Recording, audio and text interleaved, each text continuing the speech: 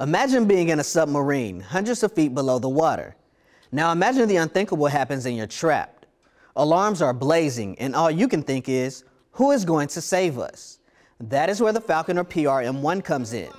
This pressurized rescue module is an essential part of submarine recovery and rescue.